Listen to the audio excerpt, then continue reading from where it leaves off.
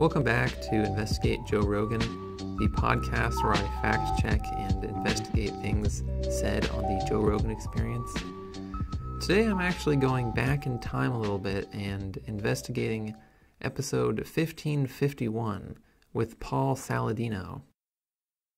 You may not even really remember this episode because it was sort of a while ago and it wasn't that popular.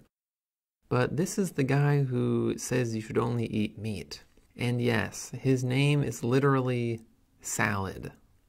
You can't make this stuff up. You really can't. And the reason I'm just putting this episode out now is because this episode came out just before the Kanye episode and the Alex Jones episode. So I was working on it, I was researching, investigating, and then I just sort of put it on pause in order to put out the Kanye and Alex Jones episodes faster, which didn't really work out either because those episodes ended up taking forever. But I figure better late than never since I'd already done all the research. And I just really enjoyed this episode and how ridiculous it was.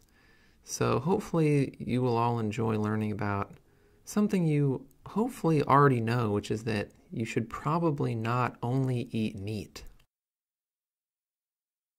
The first thing he talks about, which seems to be a big part of his argument behind the carnivore diet, is this idea that eating plants creates free radicals in your body, which is bad.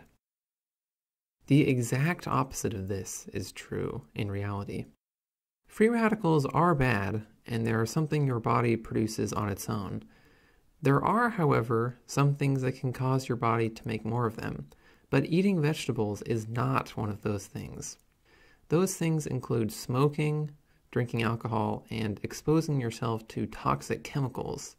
Eating vegetables that have antioxidants in them can actually help keep free radicals in check, since antioxidants are the natural enemies of free radicals. So if you're worried about free radicals, you should actually eat more vegetables, not less. He has this totally backwards. I'm not even sure how this guy passed medical school. This isn't some sort of obscure thing. It took me about 5 seconds to look this up. He is similarly completely wrong about broccoli. He says chewing broccoli releases sulforaphane, which is toxic and bad for you. It is true that broccoli releases sulforaphane when you chew it, but this is actually a good thing. There's no evidence that sulforaphane has bad side effects, but there is some research that suggests it could have a lot of positive side effects. It might make you less likely to get diabetes, heart disease, and cancer. And those are some pretty big killers right there that would be nice to avoid. He also says that there are no nutrients in plants that you cannot also find in meat. This is not true either. Flavonoids, the most common antioxidant, cannot be found in meat or organs, but are in basically every plant food. They may reduce your risk of heart disease and improve brain health and function. Although, of course, if you want to improve your brain function, you can also just pop some alpha brain pills, since we all know those are totally real. Meat also does not have dietary fiber, which reduces your risk for heart disease and colon cancer. Salad Man also says that just 10 milligrams of vitamin C is enough to prevent scurvy. Rogan suggests that while that may be true, it wouldn't be optimal for your health. Salad Man says it really doesn't matter since nobody knows how much vitamin C you should get. While it is true that there's no universally agreed upon exact number, nobody thinks that getting as little as 10 milligrams of vitamin C a day is healthy. WHO recommends 45 milligrams a day, and the National Academy of Sciences recommends 90 milligrams a day.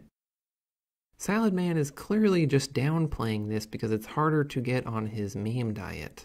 And Rogan obviously disagrees with this because of his weird thing where he gets like an IV drip of vitamin C, which he has discussed in other episodes. So he's very invested in the magic healing powers of vitamin C. Later on, they continue to talk about animal organs, of course, And Rogan says that foie gras, which is that duck liver dish, is illegal in California. However, the ban on foie gras that the state of California had was actually lifted in July of this year, and the dish can now be imported from outside of the state of California, inside to California, and served in restaurants.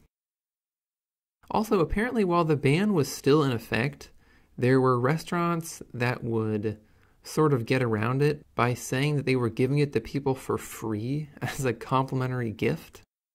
So you would buy something else on the menu that would be way marked up, and then the chef would come out and give you foie gras for free as a gift for being such a good customer.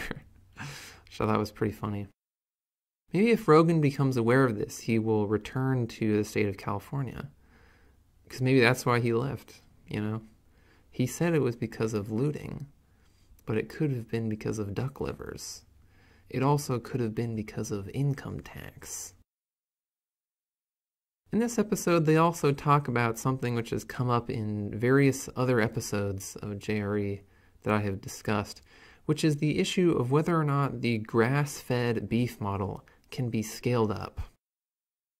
Salad Man says that the grass-fed beef model could be scaled up, since the part of the process where they give cows grain really just comes at the end, and all cows are mostly grass-fed.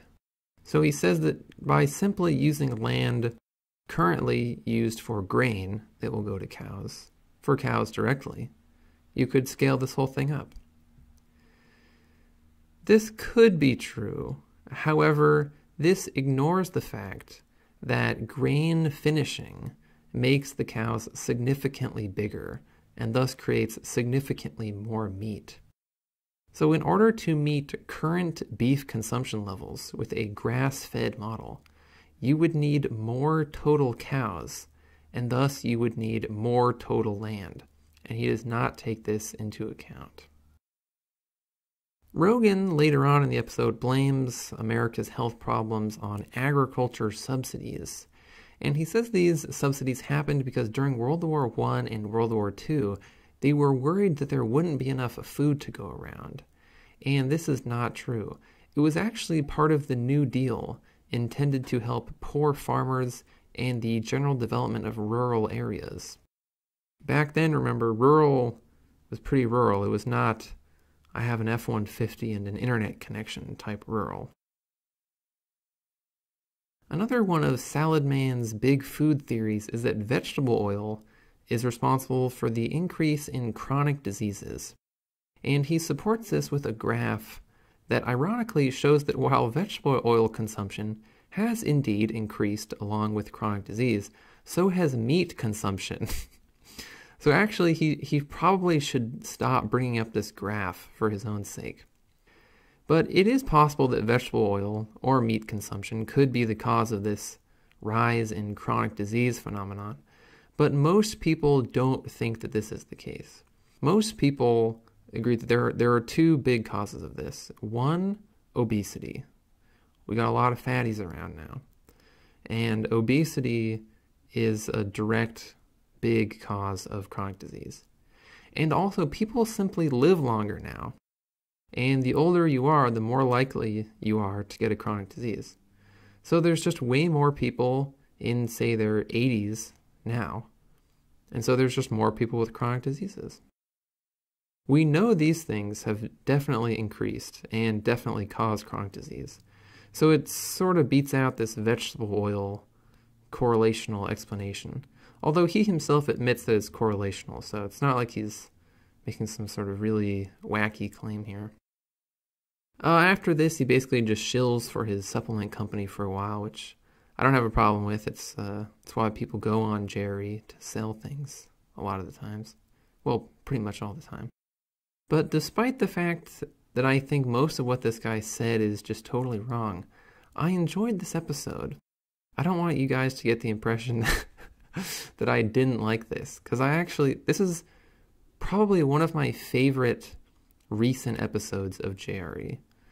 There's something very funny to me about two adult men sitting down and having a serious conversation about whether or not eating vegetables is safe, and saying things like, "I've experimented with fruit." I also enjoyed the fact that he calls veganism a meme, despite promoting a diet which is even weirder and even more of a meme than veganism is. I really just thought this was a good episode, and so I wanted to cover it even though I'm pretty late to the game here. Thank you for listening. I hope you enjoyed it. Be sure to tell your friends about Investigate Joe Rogan. And be sure to eat your vegetables.